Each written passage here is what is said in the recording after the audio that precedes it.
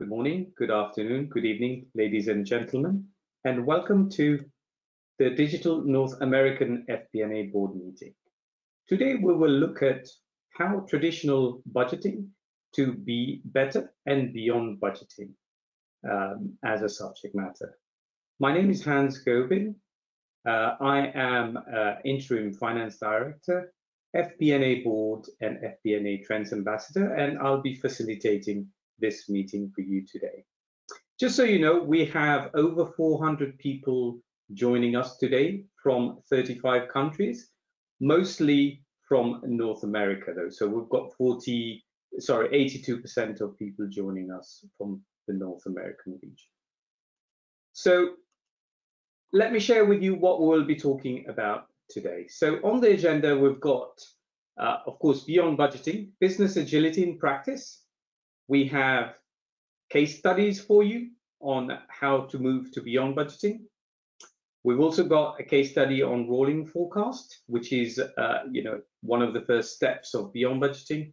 The importance of technology for better and beyond budgeting. We will have conclusions and recommendation, and then we will have a Q&A session. Just listed out here is a list of meetings we've already done in North America, so please have a quick read of it, and there's some articles as well written on it. It is now a great time for me to introduce to you our panelists for the day, so I'll invite the panelists to come and join me on the webcam. Panelists, if you can join me, please, that would be great.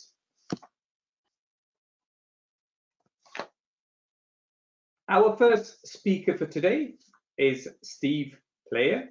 Steve is North America Program Director for Beyond Budgeting Roundtable and works with Beyond Budgeting Roundtable members, company members, to implement continuous planning. Steve has got over 30 years experience in improving performance management and implementing strategic planning processes. He's also co-author of a couple of great books, How to Master Business Forecasting, Future Ready, and Beyond Performance Management, as well as another 5 books. Steve joins us from Texas, and today he will talk to us about beyond budgeting, business agility in practice. Steve, great to have you as a panelist today. Hans, it's my pleasure. Looking forward to addressing the group. Thank you very much, Steve.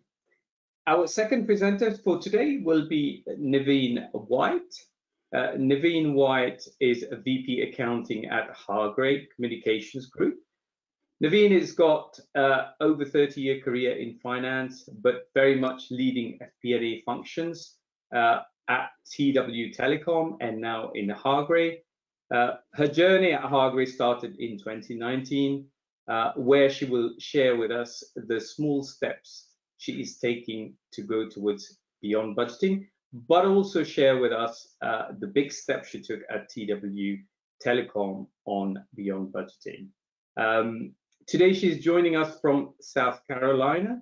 Naveen, great to have you with us today. Thanks, Hans. Great to be here. Thank you very much, Naveen. We're also joined by Matthew Mowry, who is Senior Director of Finance, Analytics and Business Performance at DAI. Of course, Senior Finance and Business Intelligence professional overseeing project accounting, financial forecasting, advanced analytics, business unit focus on US federal government. Matthew has a lot of experience in system implementation, financial planning systems, business logic, business process improvement, instructional design, finance team transformation, and has also published BI and a finance author. Matt joins us from Washington, DC today, and will share with us insight in how he is implementing rolling forecast, which is one of the first steps of beyond budgeting.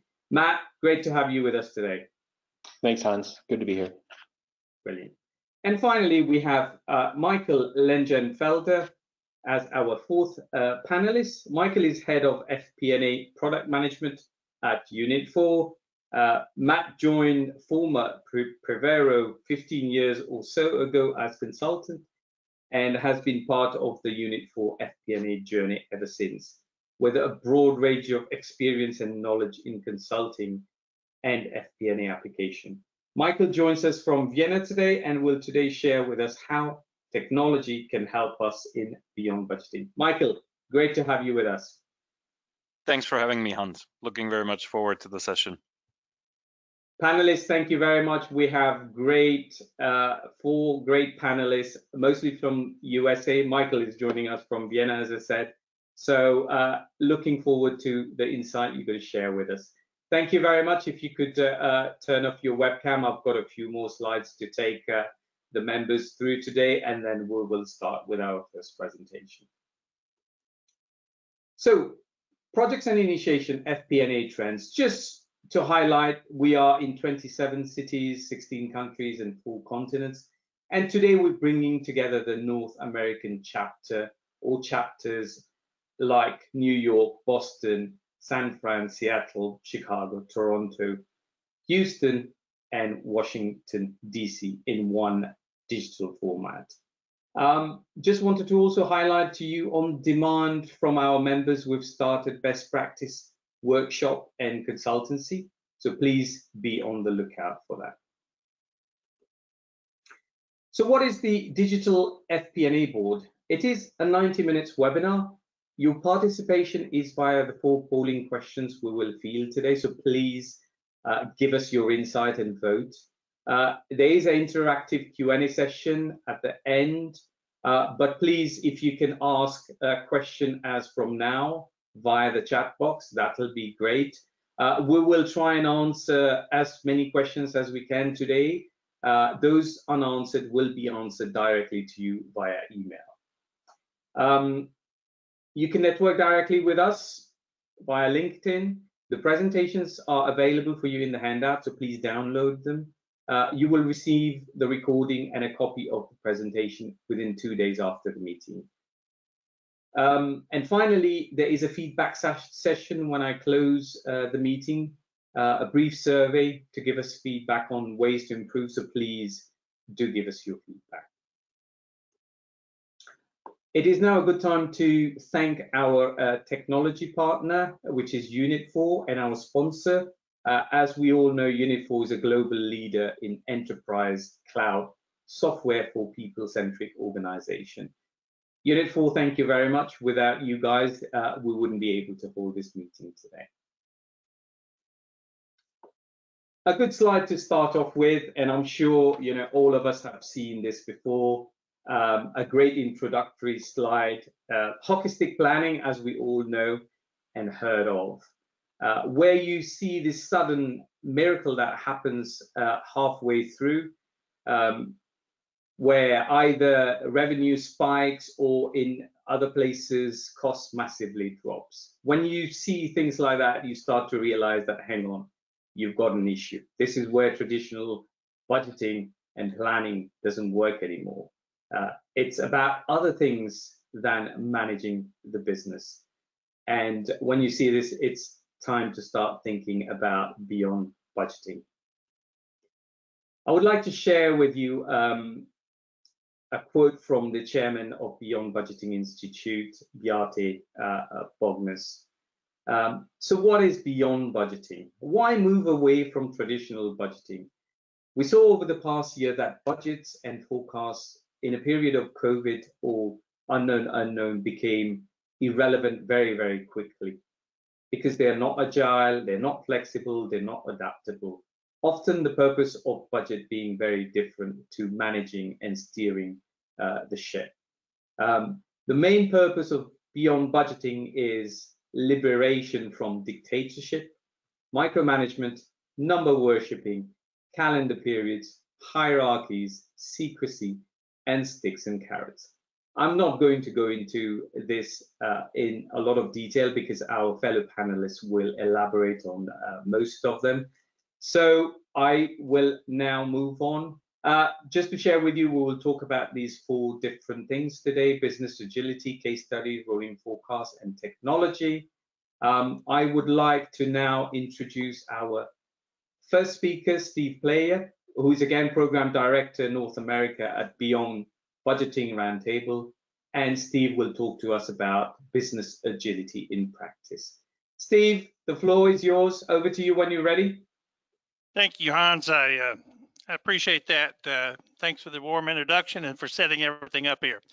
Your hockey stick slide was always interesting to me because so many times I've been in planning situations and you're okay if you just hang on long enough till the miracle happens. And the problem is that I think we found, certainly with our Beyond Budgeting research, is that the miracle doesn't happen because we're not doing the work to make it happen. So much of the time, what has happened within finance is we've got caught up in the ritual. We've got caught up in pulling together the numbers. We've got caught up in the back and forth negotiation, the multiple iterations that go to creating a budget to begin with. And so those things that are the mechanics, in many cases, detract us from the real work of figuring out how to do work better, how to find better products, how to get the customers served more effectively. And that's what we really got to do is find ways to free up finance. And that's what we'll talk about today in terms of business agility. The pandemic of 2020 certainly showed us that, and we've certainly spilled over into 2021. How do we build a world that deals with these things where you can't plan in the future? Let's go to the first slide, Hans, and let me kind of take people through that. We've been featured, so many of you here in North America may have seen the CFO magazine cover stories. This was our fourth one, Breaking the Budget, an article I wrote with Paige Levitt and Rachel Collins of the APQC. And really, it's really about where finance is positioned. When you look at your finance organization, and particularly your FP&A team, what is it the work that we're trying to do? And when you look at what's out there, in many cases, we find ourselves somewhere on the boat, but we're not exactly sure. When I ask this question in seminars, I get a lot of different answers. We're down in the engine room, but the engineers don't want us anywhere near them. We're sitting on the hatch to keep the auditors from wandering around aimlessly. Well, I'll submit to you in most situations that where finance finds itself is we're at the back of the boat and we're staring at the wake and we're looking at the past and we're trying to say, we're going about this fast and we might be turning. And frankly, we just can't add a lot of value from that. We've got to figure out how to move ahead. So next slide, Hans. We'll try to shift around. And there's certainly a number of efforts that we've been trying to shift around. The most visible one you may have heard of is this zero-based budgeting, particularly if you're in the consumer products industry. And it's a 1970s concept. It is a fine concept. The problem is it tackles everything as if it's a clean sheet of paper. And when I think about the world that we live in today, I ask myself a question, is the world really a clean sheet of paper? Or when we plan, is a better way to think about ourselves is much more like a ship out on the ocean. I'll submit to you what you are is really a ship, and you're the accumulations of thousands of decisions that have made in the past. Decisions about what products you're going to offer, what people you're going to hire, what markets you're going to serve. You have created a cost structure, a cumulative cost profile, if you will, that's created revenue producing capabilities. Now, hopefully you're producing more revenue than you have costs, because otherwise you got a leaky ship. If you got more cost than revenue, you got to fix that problem quickly. But if you really think about planning, what we're doing is we're looking at what kind of ship we have, what kind of a cumulative cost structure we have. If you go to the next slide, Hans. And what we're really trying to do in the entirety of strategic planning is a transformation. Every time we do a plan, we're trying to affect a transformation of going from the ship you see down in the bottom left-hand corner of the screen there, the old bucket of boats that's based on all the decisions we made in the past and all the ramifications and how those ships have aged and deteriorated. And we're trying to transform. We're trying to move up into that upper right-hand corner there in terms of what the ship needs to look like. What is our strategic vision 5 years out? What kind of ship do we need? And then what kind of projects and initiatives do we need to institute to make that all happen? And the thing that makes this really hard for organizations is you've got to make those transformations at the same time that you're constantly navigating the waters. You're sailing the whole time. You're continuing to move forward. And that's what makes this really hard. So that's really what planning's all about, is really effecting and making strategic plans happen, converting from where you were to where you want to be. Now, when we take all that together, we put it into a process and we put a tool together to do that, we create a budget. And what we found from budgets, which are basically a 100-year-old tool, they're built on the, they're off a framework that was articulated by James McKinsey back in the 1922. And we're still on that same basic framework. We've got computers to make it faster, but we still get together once a year. We annually try to transform. And what happens is we go to the next slide, Hans. What's happened is we try to come together and make that go forward is that we wound up taking the budget and try to make it do too many things. From the mission, we try to set targets, align incentives, agree what actions to take to reach those targets, allocate resources to take those action plans. And because no part of the organization does it by itself, we coordinate and try to figure out how to pull all that together. That all goes together and creates this annual budget that we have. And the annual budget that we have is then we come back and look at it on a monthly, quarterly, and annual basis to see if we're on track. Sounds very controlling, sounds like a lot of what we try to do. But the reality is when we put all that together, we've taken a number of different purposes and molded them together. And we've actually created so many different things we're trying to do that it's impossible to achieve. If we pull that apart, my friend Bjarte Bagnes articulates this well in his book about implementing beyond budgeting. If you separate, then you can find ways to improve. So we look at the four main groupings, targets and rewards. Well, what we really want targets and rewards to be is we want to improve them. We want to make them, better. We want to aim to be the best. You want to reach for the stars. But if I come down to the second purpose on planning, where I look at forecasting and kind of what's out there with that, I really can't go with that. I've got to go with something that really helps me move forward. I want a realistic forecast. I don't want an aspirational forecast, because if I put that together, I begin to stretch too far instead of thinking about where we're really going. And if I don't know where we're really going, I don't know how far off the target we are and what kind of corrections to make. Resource allocations, they get caught up in the whole attachment to the thing, the performance measures, all these things get bundled together. If we pull them apart, and what we found in Beyond Budgeting is better ways to do each one of those things as we move forward. And so that's going to be the key. And you're going to hear from two great presenters here that are going to talk about the work they're doing to do a better job of planning. In North America, our emphasis has always been on trying to do a better job of planning. So we don't want better budgeting, we want better planning. And in many cases, what a lot of you trying to do is fix your budgets. Your budgets are, to use a lean term, they're not fit for purpose. And you can work on tweaking that a lot, but if it's not fit for purpose, it often will never be fit for purpose. So you really need to pull that back and say, if I'm going to deal with an agile, ever-changing world, I need to move into a more nimble, more forward-looking, rolling forecast kind of way, and a planning process that pulls these things apart and tries to attack them differently. If you go to the next slide, what we're really trying to do is get finance off the back of the boat.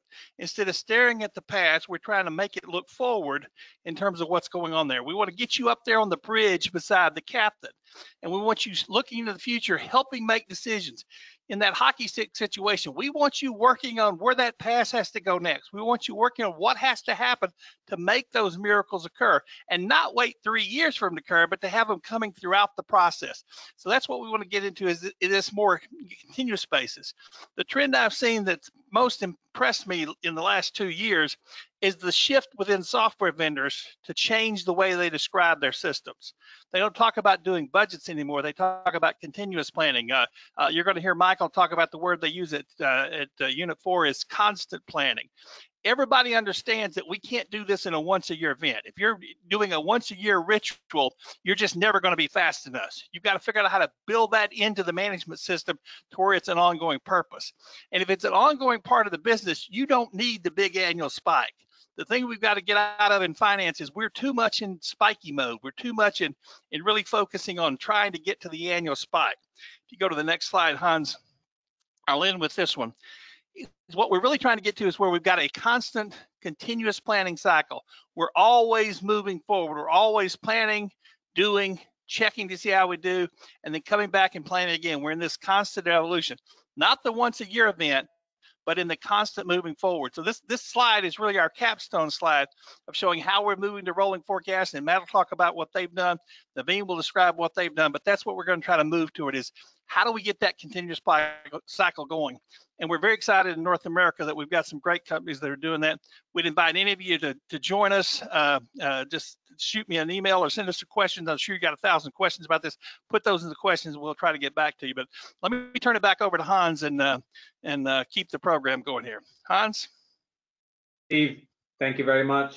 Love the last couple of slides, especially the one with purpose and improve. Separate and improve is the key thing. You know, just looking at how you break down each component and then how you take it forward and attack each one of those. So thank you very much for that, Steve. Can I ask my fellow panelists to come and join us now and give us some comments on what Steve has just taken us through. So Naveen, can I come to you, please? Yeah, absolutely. I think I'd like to reemphasize how important it is where you position finance in the organization. Embedding your finance team not only makes them better business partners, it also helps with a lot of things like shortcutting decision cycles and such things. So the location of finance and the analogy of bringing them up next to the captain, I think is really, really important. Close to the decision making. Matt, can I come to you, Matt, please? Yeah, sure. There's two things I picked up from Steve's presentation that really ring home for me. One is the whole notion of freeing up finance to do finance. I actually talk a little bit about that in my presentation. You know, because when we look at the time that we spend on forecasts or building a budget, it's, you know, a lot of administrative work. And then the second thing is one thing that I keep thinking about time and time again, and that's the idea of aspirational forecasts. Because, you know, you really want to gear your forecast to where the ship is going as opposed to like where you want it to be. And I feel like a lot of times at the end of a forecast, you just end up with an aspirational forecast with a plug here or a plug there. Thank you, Matt. And finally, Michael, your comments, please.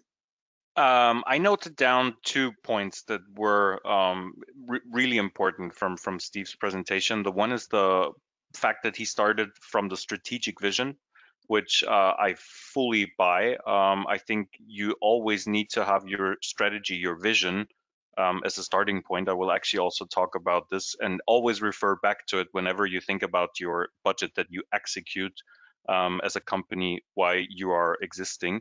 And of course, the continuous constant planning, I fully buy that too. It's not a one-time in a year effort. Things are changing way too quickly, so it needs to be a constant effort. Fantastic. Thank you, panelists. And Steve, thank you very much for a great presentation. Let us now move on to our first polling question and listen from our members today as to how they feel about their budgeting process. I'm just going to launch the first polling question, which I've just done. So please, if you can give us your vote, please. So how long is your current annual budgeting process? First option, we do not do any budgets. Second, less than a month. Third, between 1 and 3 months. Fourth, between 4 to 6 months. And 5, over 6 months. If you can vote, please, that would be great.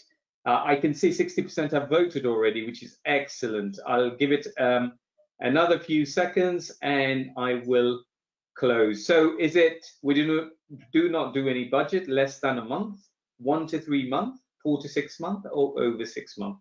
I am now going to close the poll and I'm now going to share the outcome. So 2% have said we do not do any budget, 5% less than a month, 53% are still spending between 1 and 3 months.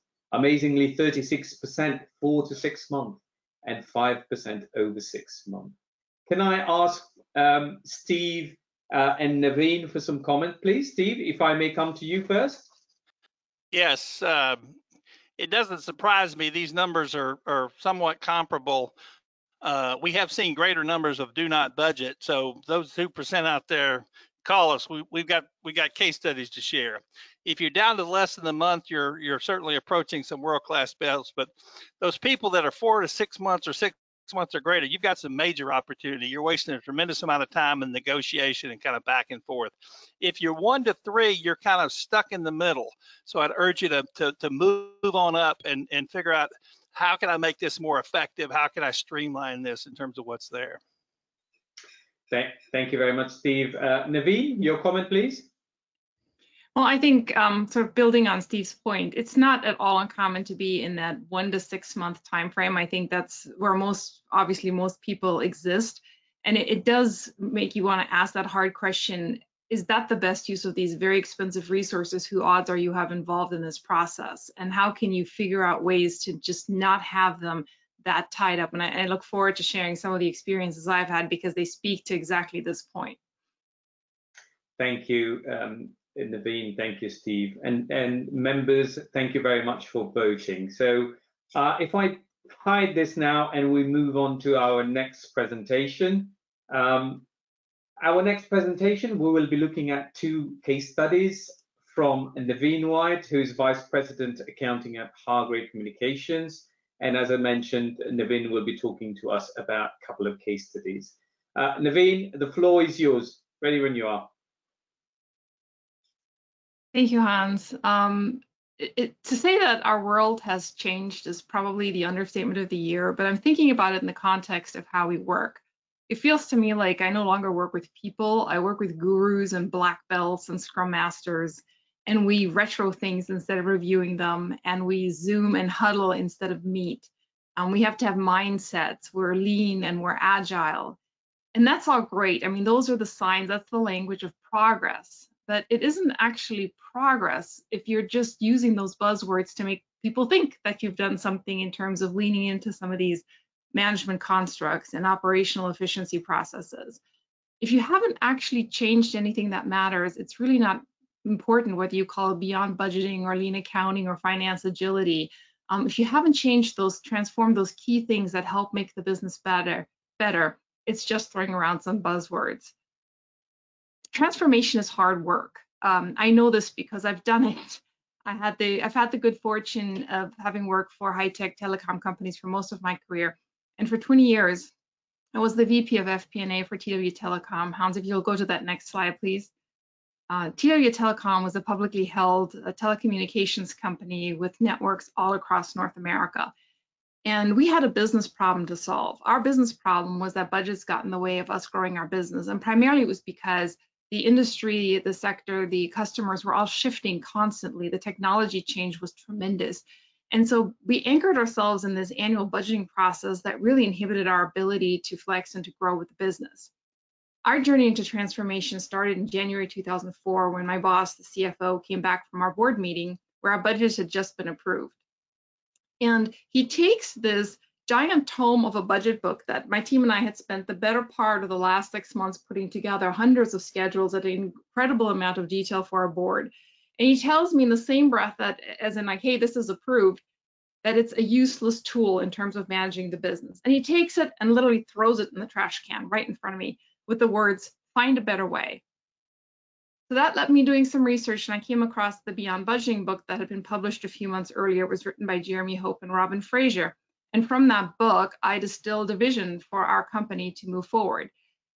The tactical part of that was very easy for me. I'm a finance geek. I know how to do the tactics. And so we very quickly decided that getting rid of budgets was easy if we replaced them with rolling forecast. Call that done. What I didn't quite realize was that how much of our processes and the way we do business I was going to break in the process of doing that. The budget is inextricably intertwined with all kinds of other business processes, be that how you approve costs and spending approvals, target setting, compensation, resource allocation. The budget plays in all of those arenas. And when you eliminate it, you break a lot of things. So through necessity, we went about replacing and rebuilding a lot of these processes, and in the process, really trying to avoid the bureaucracy that we previously had to work with. It made us more nimble, more agile, if you will, even though we didn't call it that. But most importantly, it just made things better for us. But I had a few key foundational things that really made that possible. Hans, if you'll flip to that next slide, please. We had some important building blocks. First and foremost, I had an executive leadership team that was willing to embrace the idea of a disruptive change to fix our business problem of becoming more responsive to our customers and more agile in the marketplace. We also had figured out that change management was a key gap for us, that we weren't very good at it. And so we had just recently hired somebody who was an expert in this area to try and build this as a cultural strength for us. And so I learned a ton about how you enroll stakeholders, which is something finance does not normally do. We typically dictate to people what they have to do. And so learning about how to communicate better, how to test the messaging to make sure that what I was saying was actually getting through, those all became real foundational to our transformation. And then finally, our organization was in a place where we were culturally ready to make this kind of a revolutionary change. And that's really important, because no matter how much I advocated, no matter how much I wanted to do things, if the culture and the organization aren't ready to shift, it's not going to happen. If you'll flip to the next slide, please. So we went from a static planning process that took us the better part of 6 months and pretty much sucked in all our leadership to a dynamic rolling forecast. That took us to about a 2-week window 4 times a year, created a quarterly rolling forecast for us. And I know from our systems that most of our frontline leaders spent about 2 hours actually working on their forecast.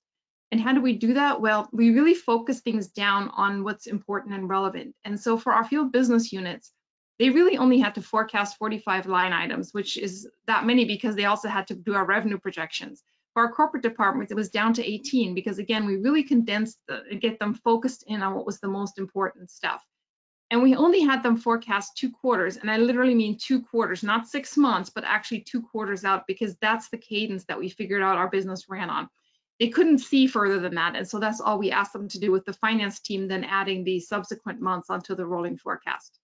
Now, I'll tell you, our first process, it was not rainbows and sprinkles. It was pretty awful, actually. The process was clunky. Our leadership was confused after years of doing budgets, and there were more questions than answers. But we leaned into another buzzword. We failed fast, and we failed spectacularly. We dusted off, we learned from our mistakes, and we adapted, and we tried again, and we get better and better and better.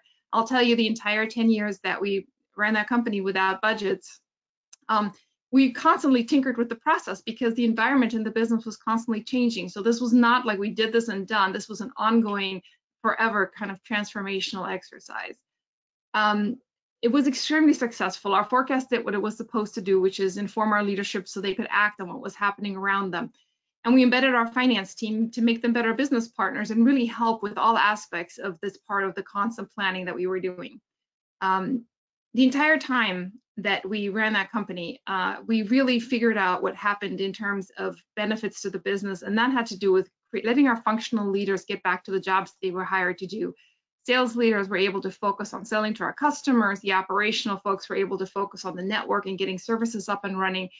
And it really took them out of the business of having to spend so much of their time on budgets.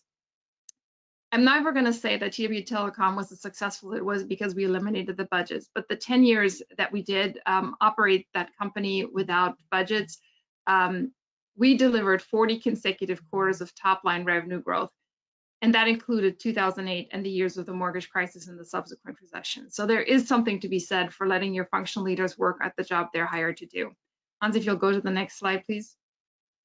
I now work for another telecommunications company called Harger Communications Group. I'm the VP of accounting, but I manage all the operational accounting functions as well as the tactical FP&A function.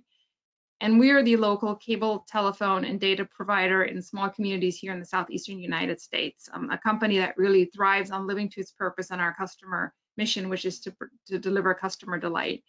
I'm sure you're all waiting for me to tell you how incredibly beyond budgeting this company is. Let me tell you something, we're not there yet. I can't take what I did at TW Telecom and copy paste it over to Harger and expect it to work. This organization is not culturally ready to do that. Here it's going to be an evolution, not a revolution, and we're taking baby steps in the right direction. We're working on our rolling forecast, and again, the first couple times through has not been pretty, but we're getting there. And we've also significantly simplified our budgeting process. We're now definitely in that 1 to 3 months arena, so we're getting there. And we've disconnected some of our compensation at the department level from our budgets. And those are all steps in the right direction to making us more agile in terms of a finance organization. I have an incredible team here. They're able to flex and respond to very disruptive things like hurricanes and pandemics. And that's really what we're focused on right now, is sort of taking one business problem at a time and moving beyond the old. And so it's going to take us a while longer to get there, but we're making great progress. But we focus on what's urgent and important first and foremost, and we work through our problems with courage and agility to make us successful. And that's the vision for my team. And I hope the same for you and your team. And with that, thank you. Back to you, Hans. Naveen, you've just shared with us 2 great case studies, and I'm pretty sure a lot of organizations are at the very beginning, which is where you are with Hargreaves. So it's not about big bang. It takes time. It takes hard work, and you've just showed 10 hard years of work. Took budget completely out of the equation, and also the benefits. So thank you very much for that. I would like to invite the fellow panelists to come and join us and give us some comments on Naveen's case study, please. So, Steve, if I may start with you, please. Sure, Hans. Happy to comment here. 3 quick things, Naveen. I love the story from TW Telecom about how do you get finance freed up to support the business? How do you get them up on the front lines in support of decisions? You got to earn your seat at the table, but you earn that by being there and being with people and asking the right questions instead of dumb negotiation questions. So I love that part. I also love the fact that the message of when you get to Hargrave, that you can't just cut and paste. You can't take what you did, even though you know it's successful. You can't just drop it in. You've got to customize, and that's a good message for everybody listening on this webcast. You've got to customize it for your business. Everything we're talking about here has to be customized for what will work with you. And I love this little quote you have from Sydney Smith. It's the greatest of all mistakes to do nothing because you can only do a little. Do what you can. We've all got to be able to do a little bit. I like that quote so much. It's this week's weekly wisdom, our weekly quote series that everybody can sign up for. Do what you can, and that's what we got to do in finance. Is always keep figuring out what can we do and do that. Do what you can. Thank you very much, Steve. Matt, can I come to yourself for some comments, please? Yeah, sure. There's 2 points that I was going to make. One, when Naveen was talking about determining the cadence and how she was just going to go down to 2 quarters, that seems like a very scary notion for any finance person. But it's one of those kind of brave steps you have to take, particularly in that evolutionary process towards beyond budgeting. It's extremely important to figure out what your time horizon really is and what's important. The second one was on, when she talks about the forecasting kind of failing spectacularly. Rainbows and sprinkles, I think, was what she used. As we're going through our first, attempts at rolling forecasts, it definitely feels, disorganized. We're learning as we're going, but more than ever, we're just kind of trying to fail fast and pick ourselves up and improve, in the next round. Thank you very much for that, Matt. Michael, comments from yourself, please. Well, I noted down 2 points. The first one was the executive sponsorship.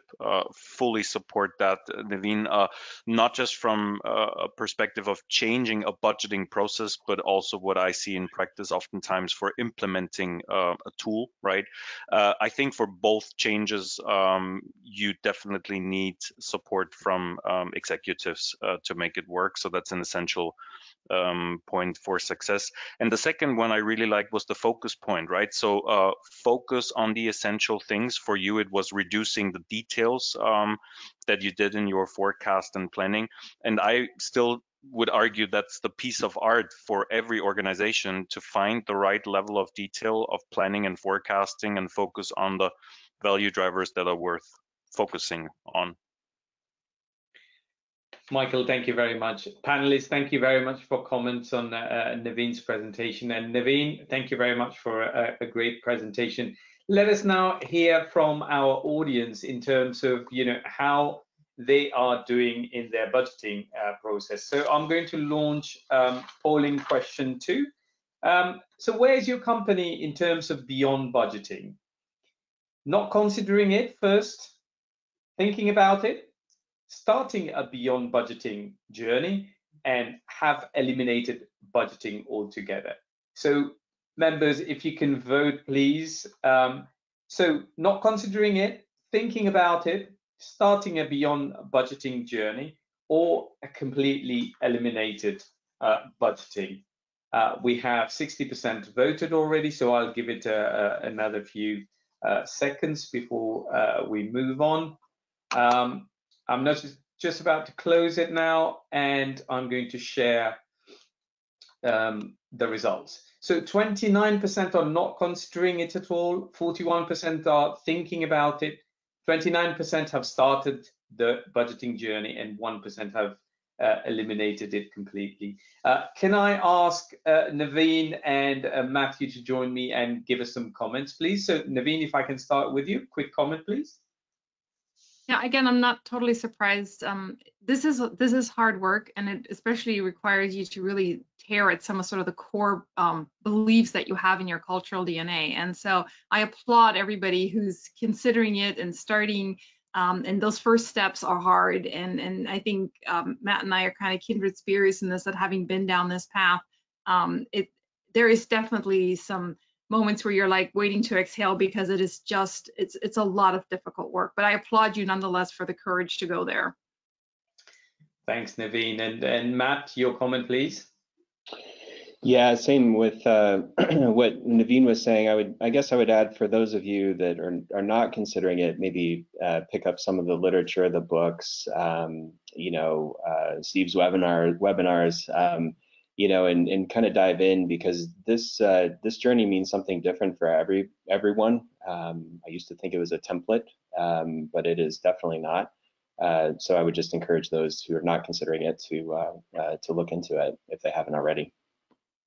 Absolutely, thank you very much, both. And of course, having it's all about small steps, isn't it? From Matthew, what you've just described, it's about reading up on it and starting small. And I'm sure the 41 and the 29% can change their mind and work towards it. So, panelists, thank you very much. I'm now going to hide the results, and we move on to the next stage of our presentation, which is on rolling forecast. And to do the presentation on rolling forecast, we've got Matthew Mowry, who's Senior Director of Finance, Analytics and Business Performance at DI. Matthew, the floor is yours. Great, Hans, thank you. On the next slide, I just kind of begin with a statement about, very similar to the quote that was on Naveen's last slides, that this journey for us is going to take a lot of work. We're at the very beginning. It feels like we've already put a lot of work into it. I was introduced to Beyond Budgeting probably about 10 years ago, and we're just now getting going. Really need to focus on creating an entrepreneurial environment within your finance teams if you are a finance leader, and have the tenacity to kind of go through it. So on the next slide, just giving you an idea of where we're coming from. My firm is a global development consulting firm. We are divided into 5 business units, and mine represents about 80% of the company, and we're almost solely focused on business with the US government.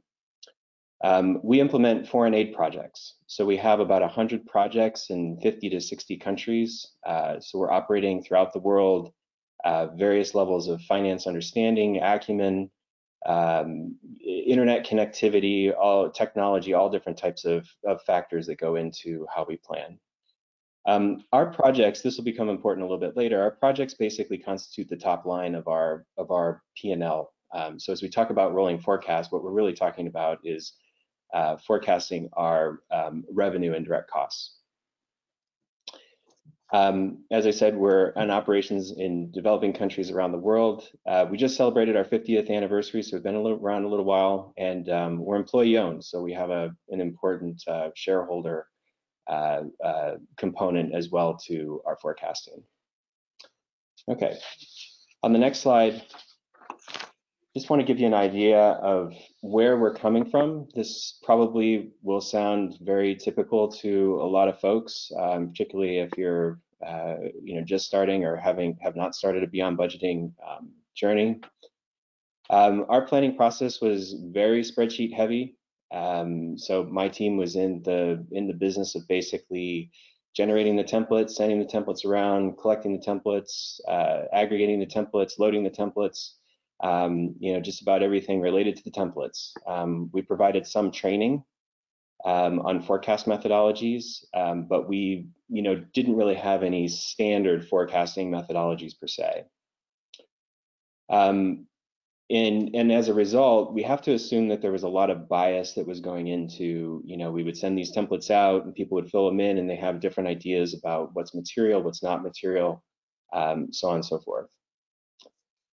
This last point here, when we started our rolling forecast, we wanted to initially improve our forecasting accuracy. And actually, since we published these slides, the continuous learning process that we're going through here, we're actually focused more on forecast reliability and how the forecast, how reliable the forecast is looking into the future. Okay, on the next slide, talk a little bit more about our vision for the future. So as we've heard both with Steve and with Naveen, my vision for my team is that finance does finance, that we're no longer the template generators and collators, and at the 11th hour we have to basically pass off an analysis. We want to be the ones that are looking into that analysis and driving decision making.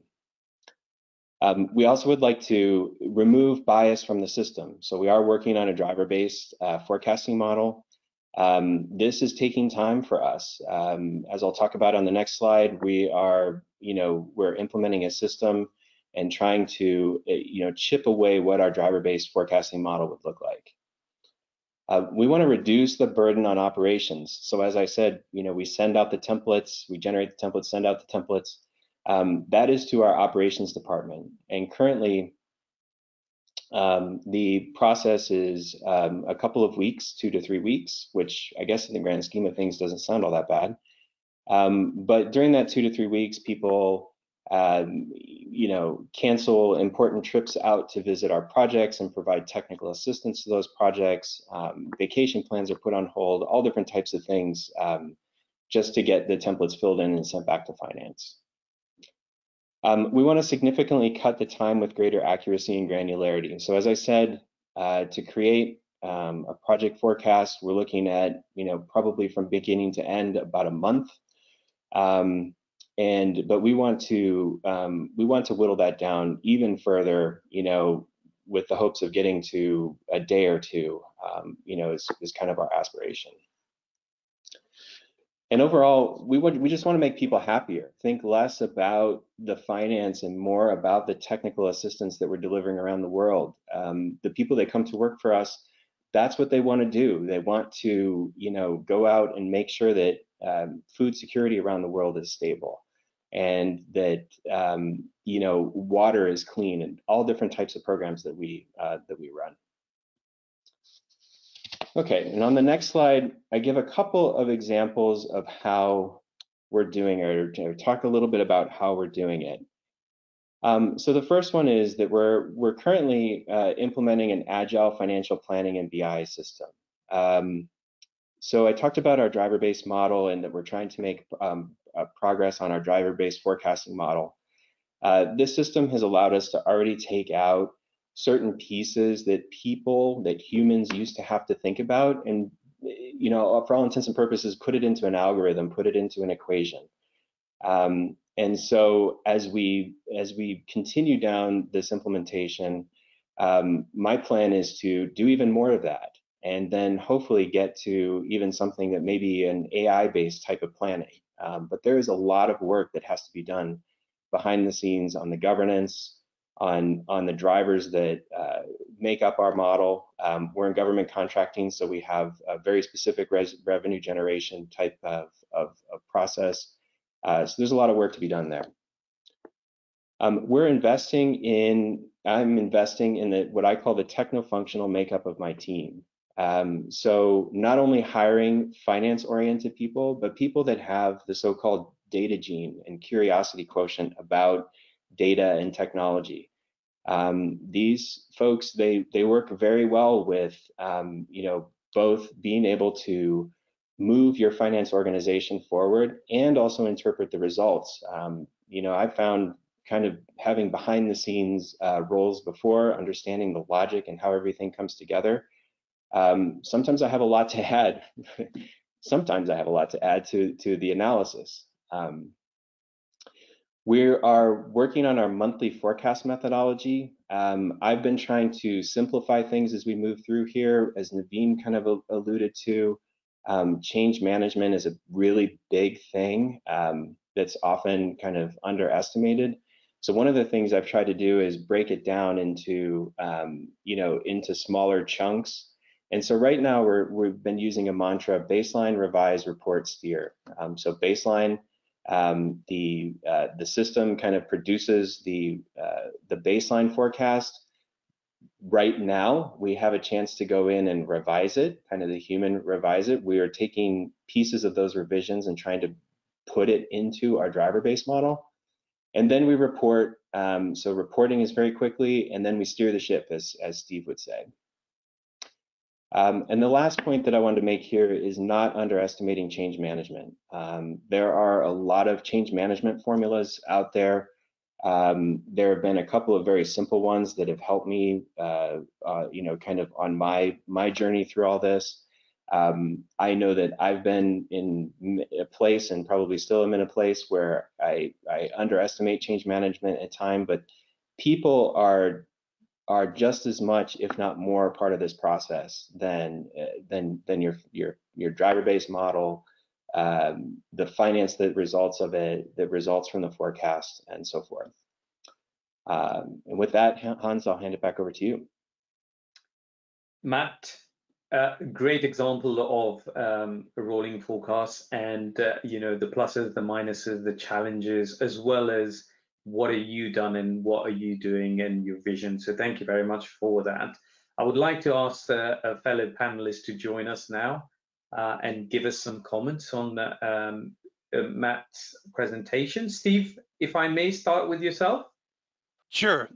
Matt, I really like how well you describe what I think everybody experiences, but I haven't heard it articulated that well. How you describe how templates, for instance, just the management of templates, the gathering of templates, the herding of cats, templates, is really taking away, and how people cancel vacation, don't go to the field to support the business. We don't focus sometimes on the aspect of how that detracts from what we're really trying to do, is support the business. So thanks for just highlighting for everybody how much the mechanics of doing that is really distracting from what we're trying to do. And I know you're in DC, so I'm really interested in this work on the data gene. Okay, I'd like to see what tests we've got so we can test everybody to make sure they've got the data gene, because I know I don't have it, but I'd like to find more people who do. Steve, thank you very much for that. Great comments. Naveen, can I come to yourself, please? Yeah, absolutely. I just love what Matt's talking about. I think one of the things that we find is people tend to shy away from these kinds of efforts because they don't have the capacity in the organization to move forward with something. So that's such hard work. And I think Matt described it really well, that by making finance focus on doing finance things, you actually can create some capacity to be able to do these kinds of important transformational type initiatives. Because we all struggle with never having enough resources to do the things we want to do, let alone the things we have to do. And so I think that's a really important point. I think the other thing that that resonated with me, because it felt like deja vu, was this whole conversation around accuracy. That is such a tough conversation to have, and I feel for you, because it is just finding that balance of accuracy and not overreaching, but at the same time looking at what's relevant and important. I think it's just I just remember these vivid, difficult conversations we had on that topic. So I just applaud you, and I just root for you in terms of just moving on with this initiative. So thank you. Oh, brilliant comment there. Thank you very much, Naveen. Finally, to yourself, Michael. Well, I really, Matt, like the point, make people happy. I mean, how often do you see that on a finance presentation, right? And ultimately, I think that's what we all should aim for. Free time from administrative tasks and, make people happy. And the second point that I fully agree with is driver-based planning is a journey, right? Whenever you think you found it, you solved the puzzle, you need to stay on top of the game because it might change, right? So don't celebrate too much. You need to stay on top of it. Michael, thank you very much. Panelists, thank you very much for your comments. And Matt, great presentation. Thank you very much. Let us now hear from our attendees, our members today via our next polling question, which I will launch right now. So, polling question 3. Is your senior leadership ready to move away from budgets as a control mechanism? No, having a document to control is very important to them, which we find. Some parts of the organizations are ready.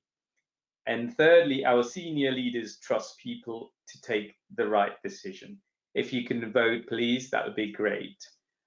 Also like to remind our attendees that they can ask a question via the chat box. We've seen loads of great questions already, so thank you. And we will try and answer all of them, if not today, via email, very definitely. So we have got 75% of people voted already. I'm going to close the poll and I'm going to share the answers. So 57% said no, having a document to control is very important. 40%, some part of the organizations are ready, and only 3% our senior leaders trust people make the right decision.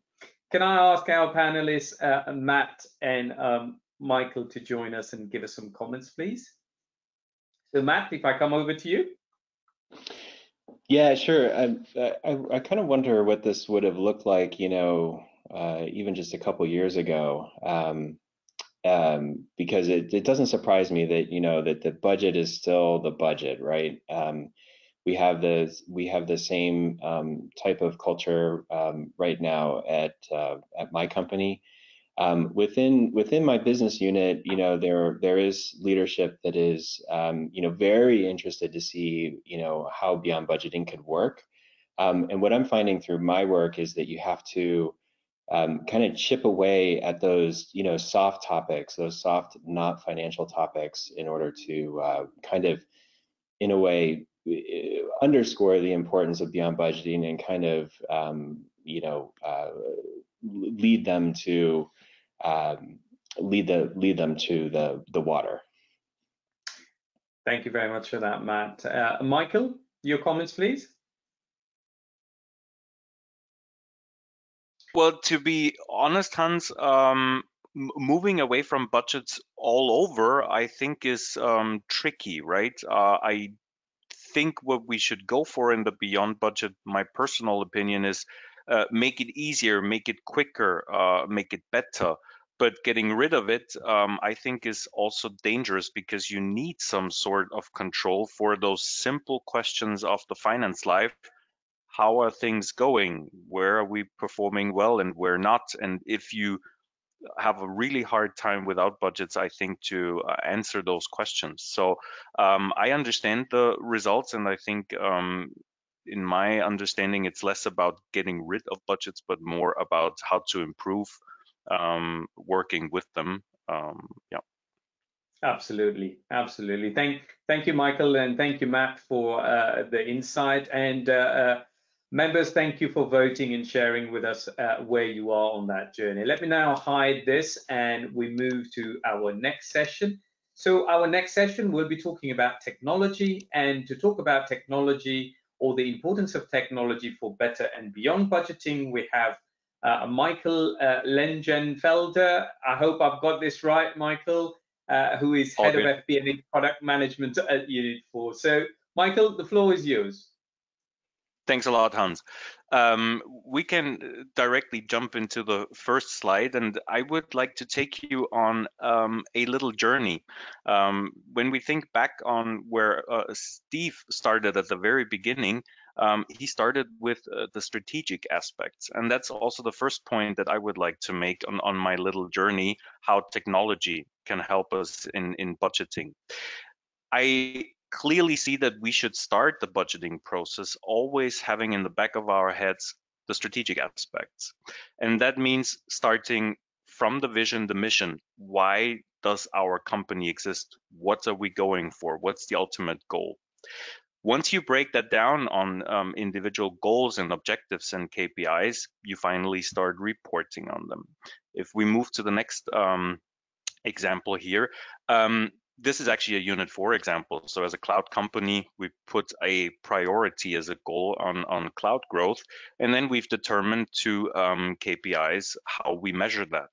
And those multi-year plans looking into the future should always be our reference points that we come back to whenever we do a budget.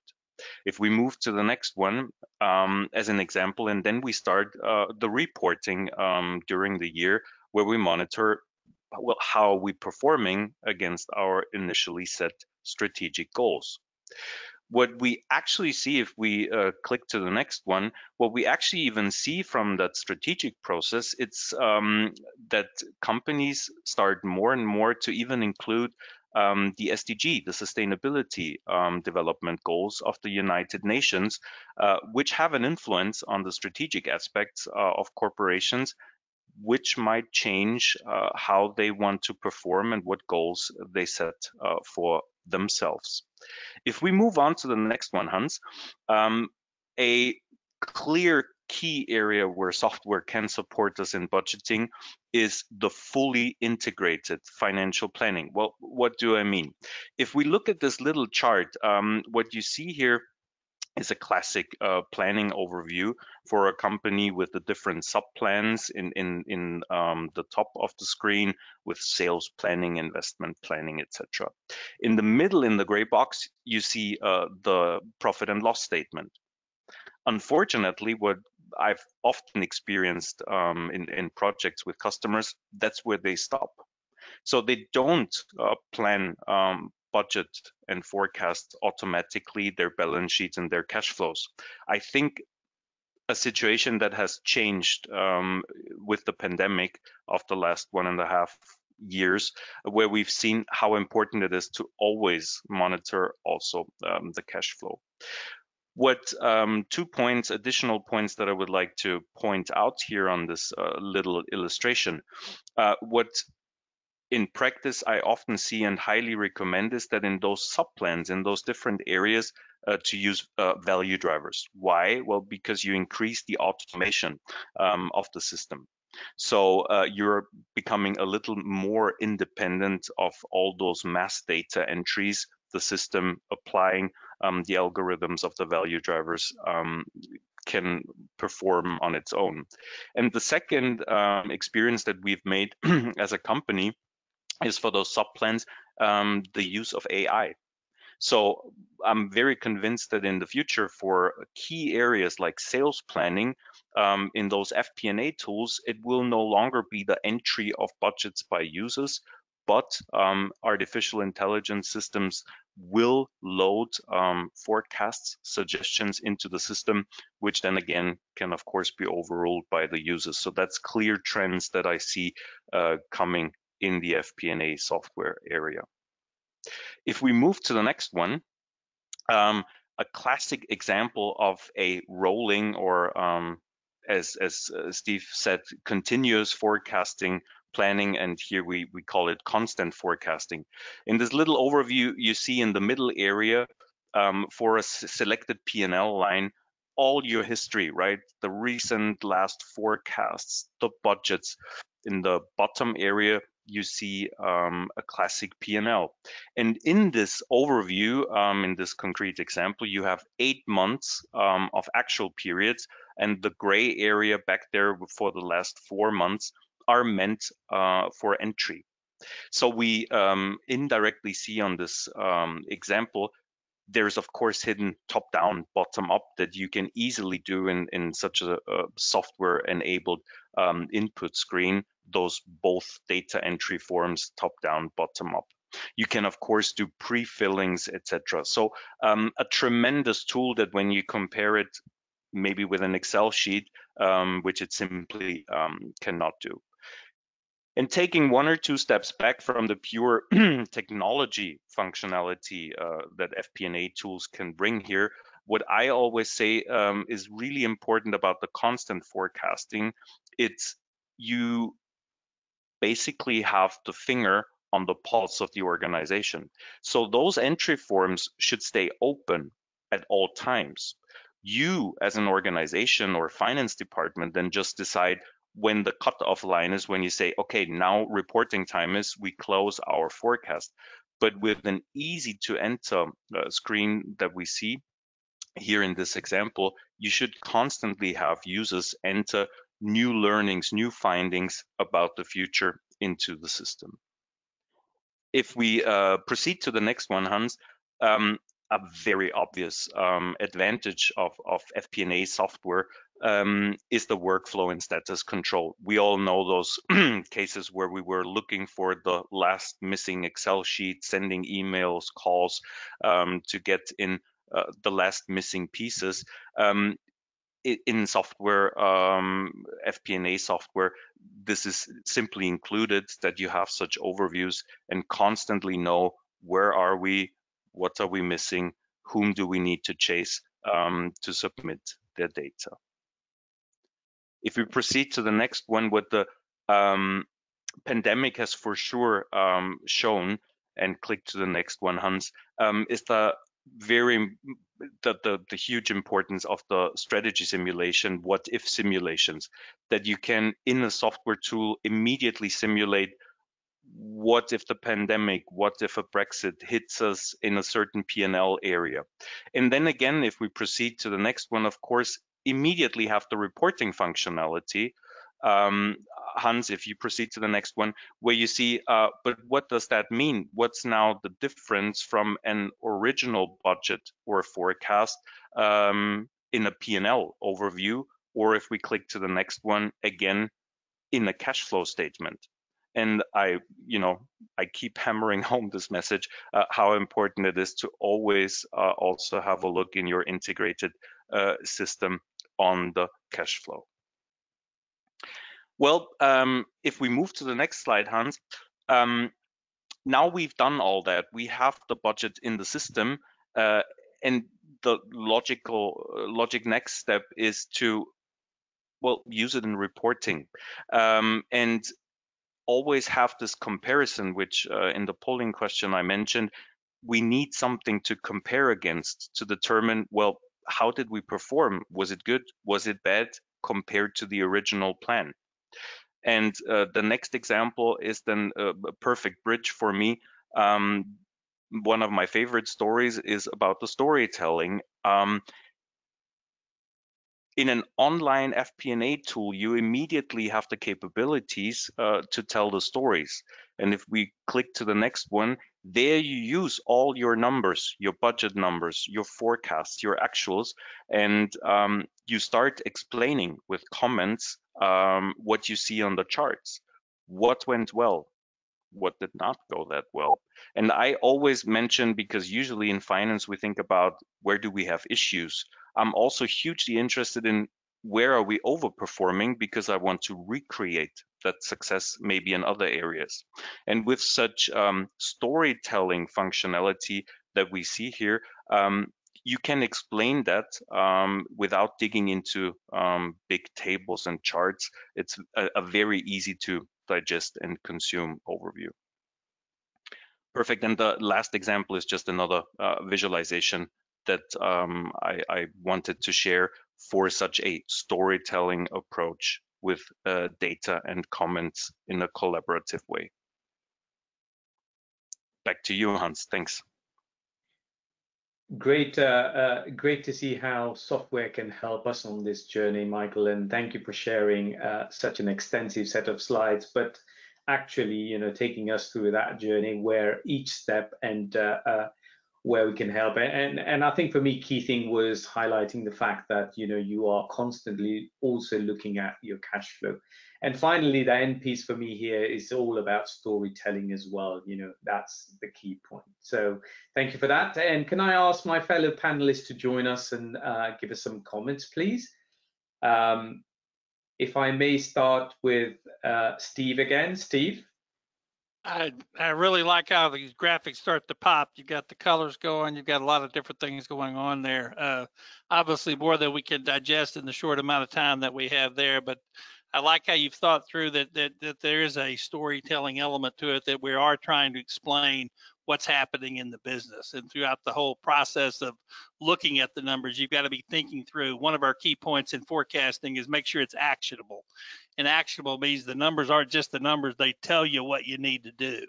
And that's where I love to see this kind of integrate together, so that it's constantly reminding you where are we, and now what do we need to do next. Thank you very much, Steve. Thank you for that. Naveen, can I come to you, please? Yeah, I'd like to pile onto that storytelling comment. It's something I'm extraordinarily passionate about, because I think as finance professionals, we have a tendency to just dump data on people, sort of irrespective of whether or not they understand it, and really without giving them any guidance to get to sort of those key things that really are relevant and where we should get their eyes to focus. And so quality of visualization of data and curation of data, I think, is so important when we try to communicate financial results to any business, because the odds are, more than half the people in the room are not finance people or finance-minded people. And so trying to convey those same messages to somebody who's more on the operations side or in a different discipline is really, really important when you're trying to run a cohesive business. Thank you, Naveen.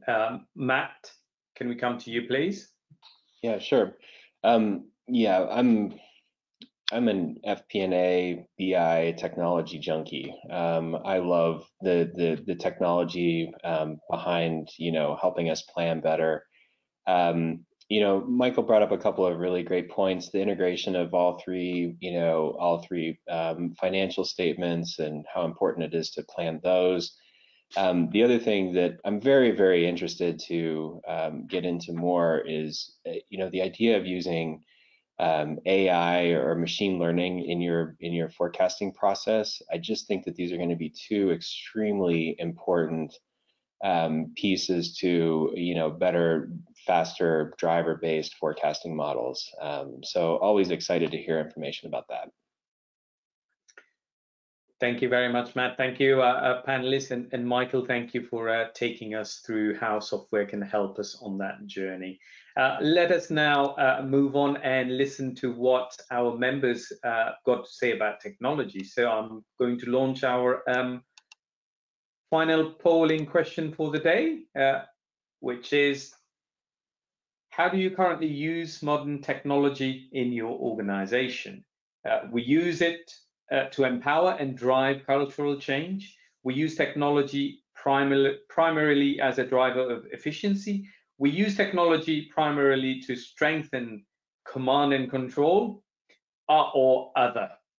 So please, if you can vote, that would be great. So technology to empower and drive cultural change first. Second, primarily to drive efficiency.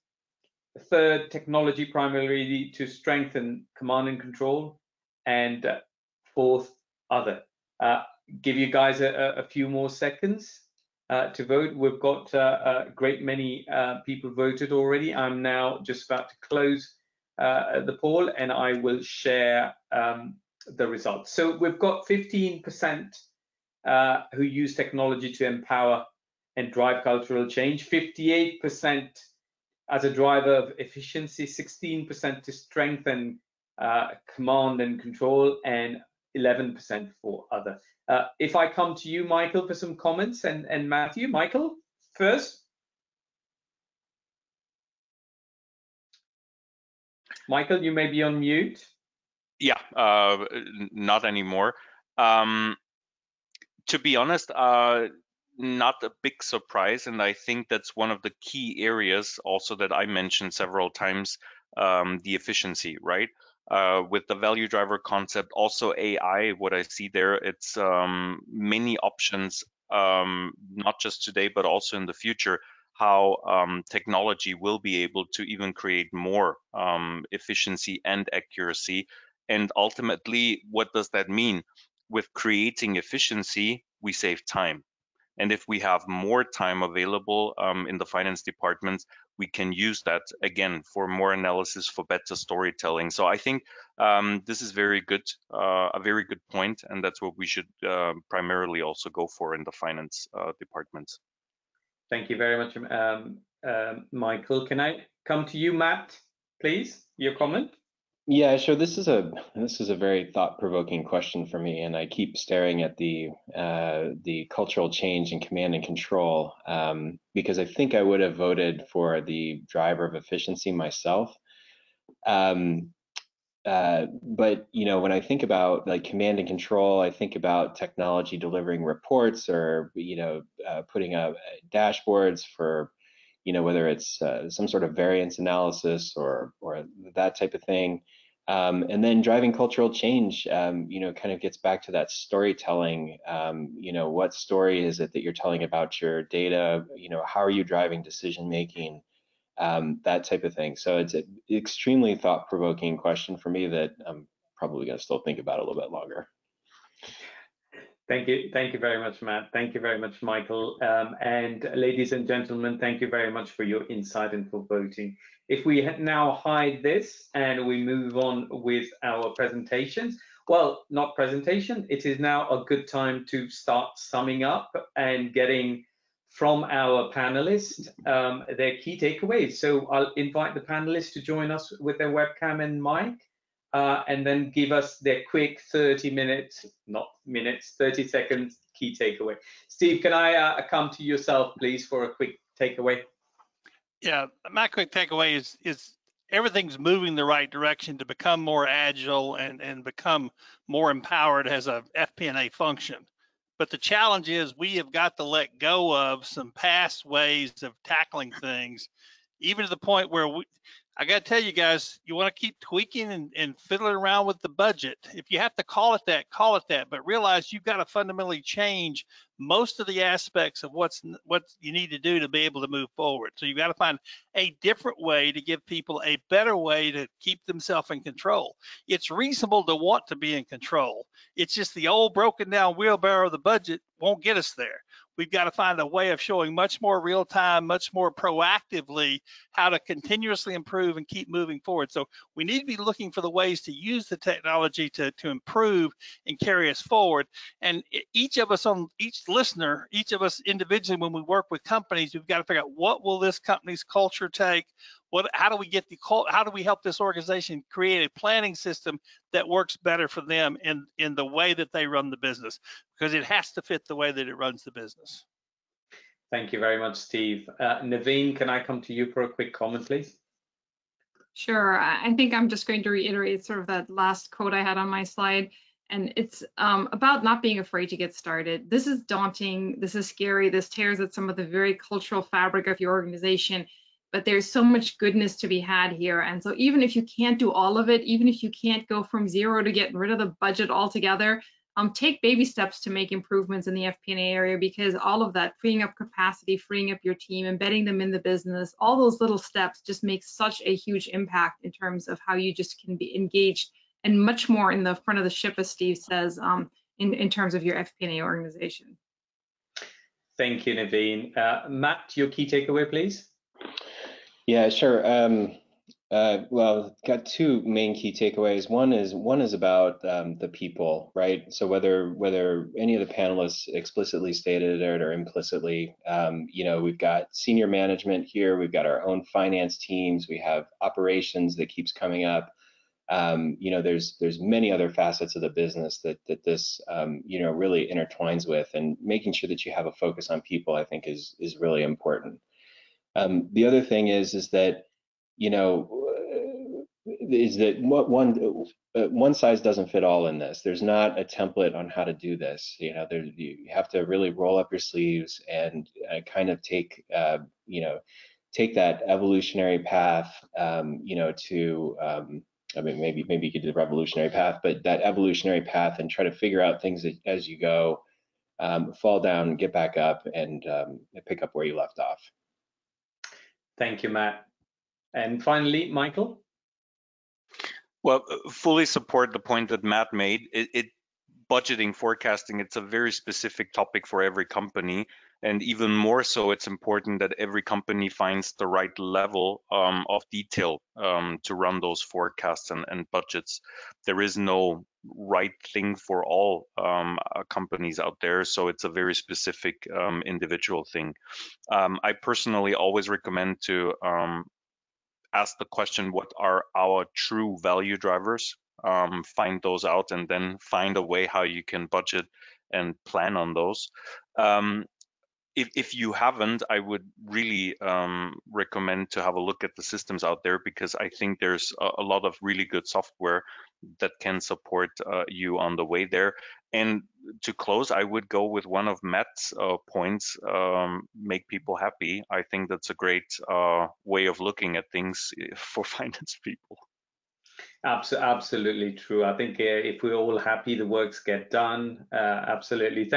Thank you very much, panelists. It is now our Q&A session. Good time for Q&A. Just to let the attendees know that you can keep asking questions. We will get to your questions. We will get all of them answered definitely via email. So please if you've got any questions, please keep sending them through.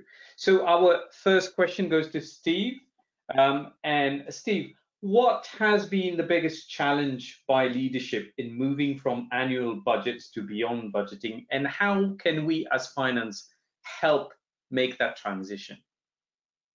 Well, the biggest change is they realize something's broken and it's not giving them what they need, but they don't know what to do instead. So all the attempts to get to better budgeting or try to do something to try to speed it up, or it doesn't step back and address the fundamental flaws of saying, is this fit for purpose? For one thing, doing it once a year in an annual spike, it doesn't matter how good we could do, we can't perfectly predict. So you've got to step back and ask your management team really what they're trying to achieve with planning. What does the annual budget do for them? And break it apart. Go back to that slide that we had earlier about separate and improve, and ask people how they set targets, how they reward people, how they allocate resources, how they do their action planning, how they coordinate, how they hold it all together, and how do they keep up with that. Instead of having a comparison against budgets, you could have a comparison just against a run rate.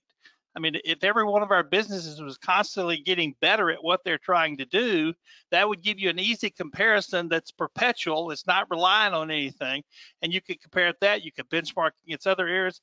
So what we're experiencing now is new ways of visualizing, new ways of seeing things, and new techniques to achieve all the things managers want to achieve. But you've got to pull it out of them. You've got to get them defined. If you want a budget, what do you want it to do? What's your business objective that you're trying to achieve? And then how am I positioning finance to do a better job of supporting the business? In so many situations, we're upside down. Finance is on top of the business and the business is supporting finance. So they got to stop doing, as Matt's example earlier, they got to stop doing their job to come support finance. We got to turn that back around. Otherwise, when the downsizing comes, get rid of the finance people, because you get a twofer. You get rid of the finance person, and the person that they were having support gets to go back to doing what he's supposed to. We got to flip that around. We got to get that out there where we're helping support people do their work and bringing them joy, as Matt said. Thanks, Steve. I feel you need another 5 minutes, and you could very easily go on to there. So apologies because of timing. We have to stop there. So our second question will go to Naveen. And Naveen, how did you go about switching from traditional to beyond budgeting? A few strands to this question. So how did you go about switching from traditional to beyond budgeting? Did you immediately transition into beyond budgeting, or did you phase it out slowly? And what were the main points of focus during the process? So at TW Telecom, like I described, it was a very revolutionary approach. Once we made the decision to change, it was more about just making it happen. And so within the space of a year, we went from designing a rolling forecast process to embracing this idea of change management and really enrolling our frontline leadership in this different approach. And, figuring out how to communicate that, how to train people, how to test the messaging, how to basically roll out a process that was quite different than what we normally did. And like I said, it was far from perfect the first time through. It took a lot of constantly trying things and tweaking and adjusting and realizing what else we had just broken in the process by pulling the budget out of the organization, because it has tentacles everywhere. And so yanking it out of there, it really unraveled some things. But for us, culturally at TW Telecom, it was a revolutionary change. We made the decision to go in that year, instead of doing a budget, we moved into this rolling forecast paradigm. Now, we were a publicly held company. We had a board with an audit committee, so they still wanted a calendar year view that aligned with our public reporting. So what we did, rather than creating a budget in parallel or creating, an actual budget process that runs alongside the forecast. We literally dropped the 4 calendar quarters of our rolling forecast into a plan and gave it to the board as like, this would be what we're expecting this coming calendar year to look like. So they had a financial view of the business, but we also regularly at every board meeting essentially gave them an update to where we stood against it. And so it wasn't like that was sort of a locked in thing. It was more like, this is informational. This is a way to inform you as to what we're expecting the next calendar year to look like. So I hope that kind of hits the high points of that question.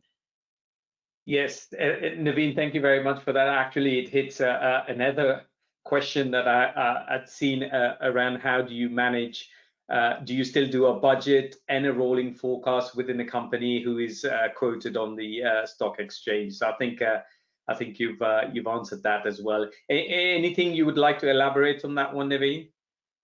Well, no, I think it's really important though that we acknowledge and we let ourselves allow that space that says we don't have to do a budget just because you're a public company. That's actually not one of the requirements. Reporting is definitely a requirement, but the budget is not. And so there are better ways to plan, and there are better ways to use that time towards things like making sure your financials are accurate and that you are reporting effectively instead of doing the budget work. So I mean, it's just such a time-consuming part of the business that we have to acknowledge that it's not necessary and not required as a public company. Yeah. Naveen, if I could, Hans, that was one of the things back in 2004 when Naveen first called me was, okay, she's trying to figure this out. And so what are the questions? So what a lot of the beyond budgeting research and literature does is it sets up the principles. It's got numerous case studies, and we have access to other counterparts around the world. So we were able to ask those questions and show people. Handelsbanken doesn't have a budget. We're able to bring up examples to show people. So this dialogue back and forth, you're going to get questions you can't answer. Call on people who have done it before and let us kind of work with you to figure out where they are, and then let us explore that. Because that was some of the early work with TW Telecom. And Naveen, I don't know how many reference calls you've done for us where other people are asking questions, and you were the one that flipped the table 10 years later and explained to them exactly how you did it. So that's sometimes you get the answer, sometimes you pay the answer forward. Absolutely. Yeah, you have to talk to each other and talk to people who've done it before. So thank you for that, Steve, and thank you, Naveen. Our next question goes to Matthew. Matt, what is your time horizon on your budget? Have you encountered totally unforeseen circumstances, and how did you deal with them? So time horizon on the current budget. So we basically have, so for our project, speaking specifically about our project forecast, so that top line, revenue, gross profit, we ask for a focus on the next 12 months. This is our current, kind of our current situation. We do have, our projects are, 3 to 5 years on average.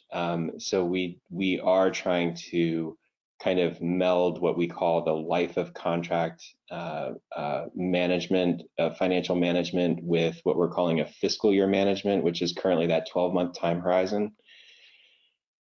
We just got through a forecast where we changed a bunch of things in the forecast. We're getting through a forecast where we changed a bunch of ways that we do things. And what we're finding out, at least in my opinion, is that the time horizon when people can actually see into the future and what's going to happen is really only a couple months. So when, like Naveen was talking about, I can't remember what it was, 2 months or 2 quarters or something like that, we're finding that we actually probably need to shorten that time horizon, how far we're looking out, and that's going to be a very scary thing, but it definitely underscores the need for a good rolling forecast process. So I'm not sure if that's much of an answer, but that's currently 12 months, and now kind of looking into a shorter time horizon and how we might be able to buy into that. Yeah, no, great answer, Matt. Of course, it's it's a declining number of months is what we're aiming to reduce the cycle, shorten it as much as we can, but get the most value out of it is the key thing. So thank you for that. And a final question to Michael. Michael, there's no doubt technology can help us on that journey to beyond budgeting. How do you deal with organizations that use technology to enhance their command and control? What is your experience in this sort of matter? Again, Hans, how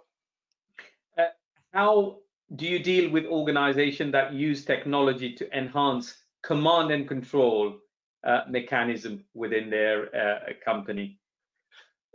Well, to be honest, it's a very natural thing, right? You've set your budget, your rolling forecast in the system, which includes hundreds of opinions. You get your final approval, and then you simply start your reporting where people explain, well, how are things going, where are things going well and where not. And of course, this has ultimately always the goal to make things better for the company, either to stop spending on things that go or perform poorly, and if you look at the bright side of life, to encourage more investments in areas that overperform. So I honestly just don't really look at it in a sense of regulation and administration. I really just see it as a natural process. Yeah, thank you very much, panelists. We've got loads of other questions. We will get all of these questions answered via email to the people who have asked us. So panelists, thank you very much. If you'd like to switch off your webcam, I've got a couple more slides to take people through, and then we should conclude our meeting very shortly. So we've got an FP&A Empowerment Survey 2021 that we're hoping to close this week. Please participate. We have over 400 senior finance professionals that have given their insight into it. It should take you 10 to 12 minutes to do. More importantly, you will get a personalized copy on your email, as well as a copy on a BI tool, which you can use to compare your company against other companies. So please do fill the empowerment survey. You could see there's a link there as well. Finally, a couple of key dates for you. FP&A Trends webinar talking about revenue planning for better FP&A insights. We have got two leading case studies, one from Microsoft and one from Emirates, where they are making use of AI in their revenue planning. So keep the date, April 28th, please join us for that. And then on May the 12th, we've got how to manage uncertainty with FP&A predictive analytics. Please register. Registration is open. Finally, on our thank you slide, so I would like to take this opportunity to thank UNIT for sponsoring the event, of course FP&A Trends as well, to thank our esteemed member of the panel for their insightful presentation, and also to thank all of our attendees today for giving us their insightful participation. I hope you have had a very good learning capability and had some great time with us. Finally, let me just leave you with how to connect with ourselves. I will now conclude this meeting, and when I close the meeting, of course, you will get a feedback session. So please, if you can give us your feedback, that will be excellent. So thank you very much, ladies and gentlemen. I hope you enjoyed the meeting, and we hope to see you soon. Thank you very much. That concludes our meeting for today. Bye-bye.